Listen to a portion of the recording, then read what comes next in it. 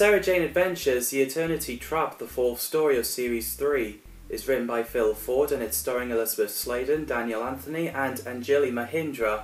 So novel The Haunted House is written by Trevor Baxendale for school literacy programs in September 2010, and Pearson Education published a simplified novelization of this episode. Another thing to mention is Luke Smith isn't in this serial because the actor Tommy Knight is busy with his GCSEs exams, which is why he's unavailable, which is understandable. Also, Mr. Smith, K9, Harish and Geeta Chandra aren't in this story either, so Elizabeth Sladen is the only cast member to appear in all Sarah Jane Adventures episodes. And this is also the first Sarah Jane Adventures episode to set in before Sarah Jane's birth. So in 1665 at Ashton Hill Manor, we explore the story of Lord Marchwood and how he employed Erasmus darkening where he thought he made gold out of nothing. But his children, Elizabeth and Joseph, were spying on Erasmus and they get disappeared for eternity, with Professor Rivers telling the whole story. Again, great to bring back Floella Benjamin as Professor Rivers. So in present day, Sarah Jane, Clyde and Ronnie met up with Professor Rivers and her assistant Toby Silverman while Luke is at home. Professor Rivers tells Sarah Jane, Ronnie and Clyde the story as Toby has lost his screwdriver. Sarah Jane found it under the table, so that's okay.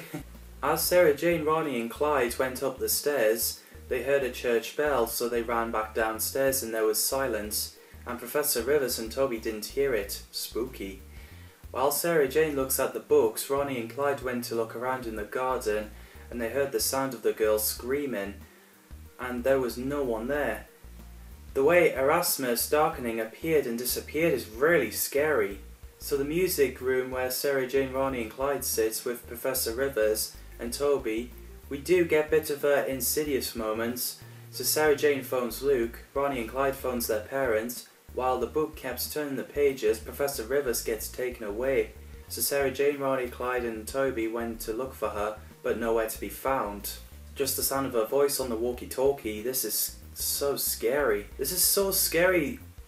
The way toys are playing music and writing on chalkboard saying "Get out" reminds me of Scooby-Doo on Zombie Island, where Scooby and Shaggy are in the kitchen eating chilies and there's a ghost writing "Get out" on the kitchen wall, and it's still terrifying. As the gang split up, Sarah Jane meets Elizabeth and Joseph, and we'd be thinking that they could be the twins from The Shining. The kids want Sarah Jane to get away and they wanted their father.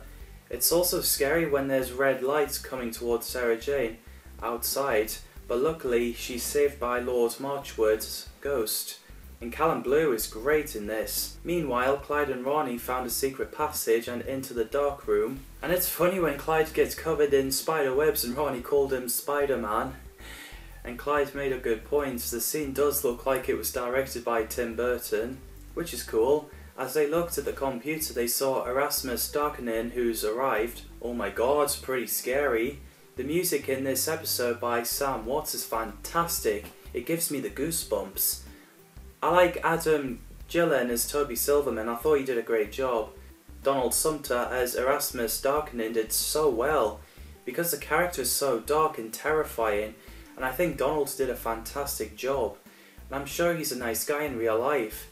Erasmus darkening is an alien scientist who would take others' lives through his experiments, who sought and would later find immortality. So in part 2, Erasmus darkening tries to stop Ronnie and Clyde to leave, but luckily Lord Marchwood saved them and the kids led Ronnie and Clyde out of the secret passage. So in the study room, Sarah Jane walks in and it is scary the way the door closes itself. While she hears Professor Rivers calling for help over again and letting her know that he is coming for her, Clyde and Ronnie arrived and told her about the secret passage.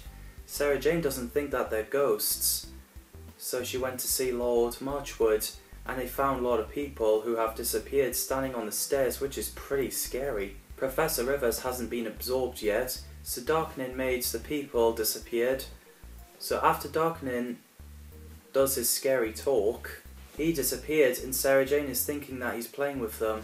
While Ronnie and Clyde are chased by something and the pool table playing itself, Sarah Jane and Toby find transdimensional accelerator, the power to go through one dimension into another, and it's also portal through time and space. So Erasmus confronts Sarah Jane and Toby as she figured out that the machine is giving Erasmus and all the people that disappeared eternal life.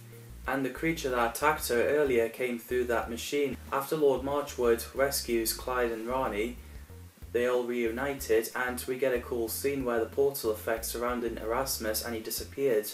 And the machine is destroyed by Sarah Jane with her sonic lipstick. And yes, Professor Rivers returns.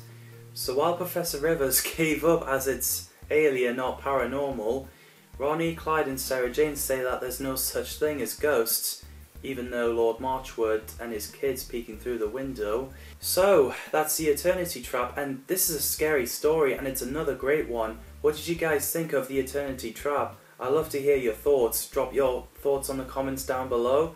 As always, thanks for watching, and see yous in the next video.